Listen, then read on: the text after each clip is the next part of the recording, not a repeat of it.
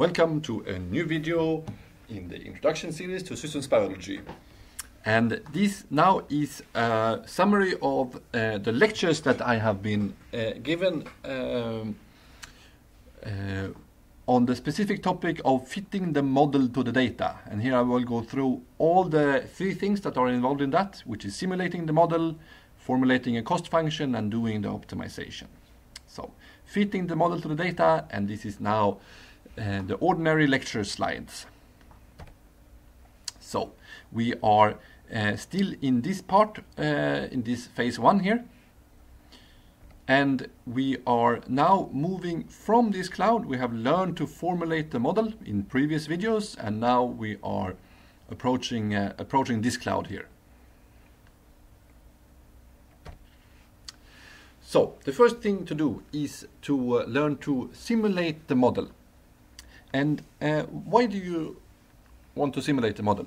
Well, it's simply because you want to know what the model is doing. And in order to know what the model is doing, you need to solve the equations. So these differential equations. And this can, for systems biology model, almost never be done analytically. So therefore you have to do it numerically. The most intuitive way to do that is to use Euler forward, and it simply steps in the direction of the gradient. So it calculates the gradient and then it goes in a step in this direction.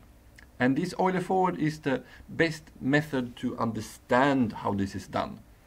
So in the next slide I will go through how this is done. But in practice you are not using Euler forward. You are using more advanced methods that changes the step size and have error control of various sources of various forms. So what is Euler forward doing? Well, here we have a differential equation. So we have something we want to simulate y here. So we have a differential equation for y as a function of time. And this differential equation means that wherever we are, so for instance if we are here, we can calculate the time derivative. So here the time derivative starting here goes down. Here the time derivative starting here goes up, and so on. And here all the red arrows here are simply time derivatives that has been plotted for all the different starting points. And that is what the differential equation is. It tells you, give me an initial condition and I will tell you, or give me a state and I will tell you what the derivative is. This is what the differential equation says. And then when you have an initial condition, so you have a starting point, which is in this case is here, then you can propagate, you can use these derivatives to go from the initial condition onwards in the direction of the gradient. So if we start here, then there is a red arrow. The flow here is going upwards and a little bit forward. And then you step maybe to here, then you calculate it again, and then you come basically go in the same direction until you here after a while, or maybe you come all the way to this one here, and then you see that it's going in a slightly different direction here. And then here it's a little bit new direction again, and then so here the derivative has changed from being positive to being negative, and you're going down. And you have a nice smooth solution here, which is a numerical integration. So it's a numerical solution to the differential equation. And this is, if everything works fine, it will have a nice smooth curve like this yellow one here. But the problem with this Euler forward, and the reason why you're not using this in practice, is that it's very easy that you take too long steps. And if you take too long steps, then instead of getting a smooth curve like the yellow one here, if you take a too long step, you will end up here instead. And then you immediately switch to a negative, and then you go down, and now you have negative, not only negative derivative, but negative values. And then you're really in trouble. So eventually here, or pretty quickly, you will diverge to some other place that you don't want to be in, and overall the behavior that you're getting out is completely wrong. So the numerical solution is completely wrong compared to the correct solution to the system.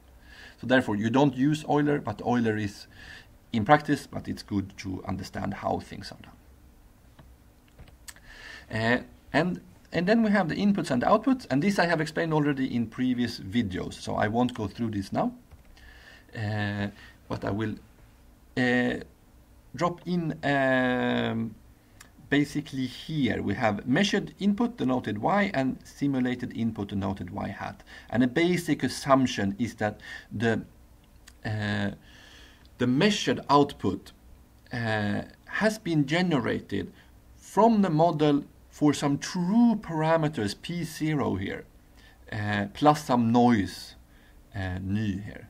So this is the Greek symbol ny, and this is the measurement equation for some true parameters here, plus some noise. So this is the assumption that you usually use. And if that is the assumption, then it means that there are some parameters which are ideal. And those would typically be the ones that we are looking for, something that is as close as possible to these true parameters, P0. So let's figure out how to do that. And the basic principle for doing that is to focus on the residuals. And the residuals is the difference between the measured and the simulated output. So here is the measured output, and here's the simulated output. And here we have it for a specific time point. And for this specific time point, we have a specific residual, epsilon here. And these residuals simply say, how far away are you from being able to go through the data points? And this gives a sort of point-by-point measure of that. But you want to get the sort of average value for all of these deviations, and that average value you get by taking the sum of all of these guys. But in practice, it's not a good idea to sum them together, but rather to use a formula like this, where the sum is a part of it, but you also do other things. And when you use a formula like this, you have the most common way of formulating a cost function. So the residual is simply the distance between the simulated and measured. And then you use these to generate the cost function. And if we should just quickly understand how this is structured, here we have the residual. And since the only thing we are caring about is the distance between these two, not whether one is above the other or vice versa, we take the square. So we take the square because then no matter if this one is bigger than this one or the other way around, we get the positive value. And this symbol here is the uncertainty, the standard deviation of the measurement noise. And this basically means that if the data point that we are here at time point t is very uncertain, so it has a big standard deviation, we have a very uncertain data point, then we divide with a very big value. And if we divide with a very big value, if you divide with something big, then the whole term for that time point will be very small.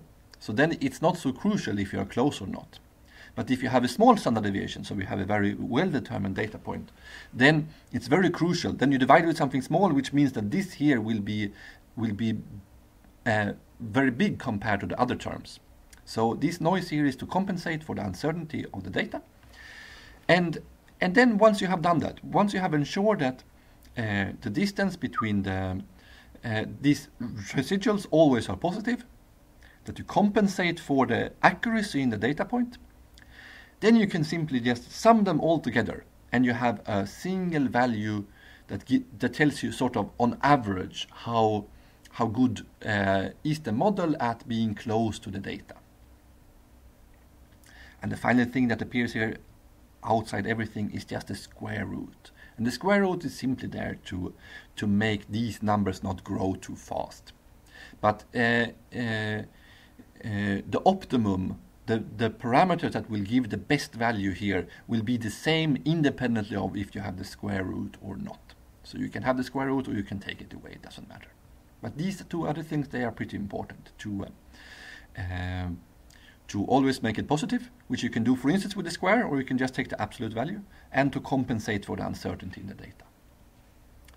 And the basic principle is that if you have a cost function, it will take the parameters as input and it will give this single value, single value, like 18.5 or something like this. A single value that tells you how good the model is on average for these parameters that it has been given, these parameters that have been used to do the simulation, how good the model is for these parameters at describing the data on average. And the lower the number, the better the agreement with the data. So you want to find the parameters that gives the lowest cost here. So this is basically what it says here. A cost function gives the goodness of fit, how good is the model at fitting to the data for each parameter value. And once we have this, we have an automated way of knowing how good the model is, and then we can simply search through all the parameters. And if we don't want to do that by hand, which seldom is a good idea, we can use this cost function to do this automatically using an optimization algorithm. So we can optimize this function v here to find the best agreement with the data. And you can do this either using local or global methods, and I will go through the difference between these two now in a little while. And a good thing to keep in mind is that this optimum that you are finding is usually not unique, and this will become crucial when you look at the predictions later. So now let's go to the first of these two types of optimization methods. So local optimizations, they look around themselves. So they take the given data point, and then they look in a small environment to find the best direction to go in, the direction that seems to be the most ideal to go in if you want to find the optimum. And some common ways of doing this are quasi-Newton methods. Newton-Raphson is maybe the most fast one, but it's also the most unstable one. So usually use some more stable one, which is quasi-Newton methods. And this is really, really stable, but it's also really, really slow. It's called the secant method. In the computer lab, we use another method, which is good if the cost function is a little bit bumpy. So if it sort of is not completely smooth, then it might be good to use something called the nonlinear simplex method. And this is the one that we use in the computer lab. So in contrast now, global optimization methods, they can they not only go in the direction that gives the best agreement, or that seems to give the best improvement in terms of cost, but sometimes they go in a direction that seems temporarily to give a worse agreement with the data, only to be able to cover the entire parameter space better, to not get stuck in this local minima. And also for these global optimization methods, there are many versions, both stochastic and deterministic.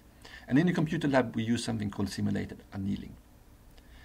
And this simulated annealing, it's actually using this nonlinear simplex and plus a stochastic term. And if you want to know more about the settings to this stochastic thing and the temperature and so on, there is some information on Rhizoma. So now let's have a look at a cost function landscape here. So on the x-axis here, we have different parameter values. On the y-axis here, we have how good the model is.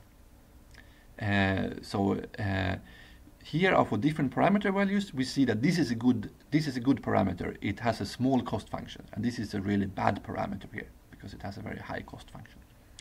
So what you want to do is to search through all the parameters and find the best one. And if you do this using a local method, you will start somewhere with a starting guess, maybe here, and then you will go in the direction that seems to be improving, which is downhill, downhill, downhill, downhill, until you stop. And this is where you get stuck. So this you will say is the best one. So the input to the optimization algorithm is the start guess, for instance this one, and the output is the optimal parameters, so here. But if you have a global optimization algorithm, it will not only search downhill here, but it will also climb uphill, and it will search here, and it will climb up this hill here and search here, and see, and it will see that this one is a little bit better. So it will find the global minimum, and it will search here.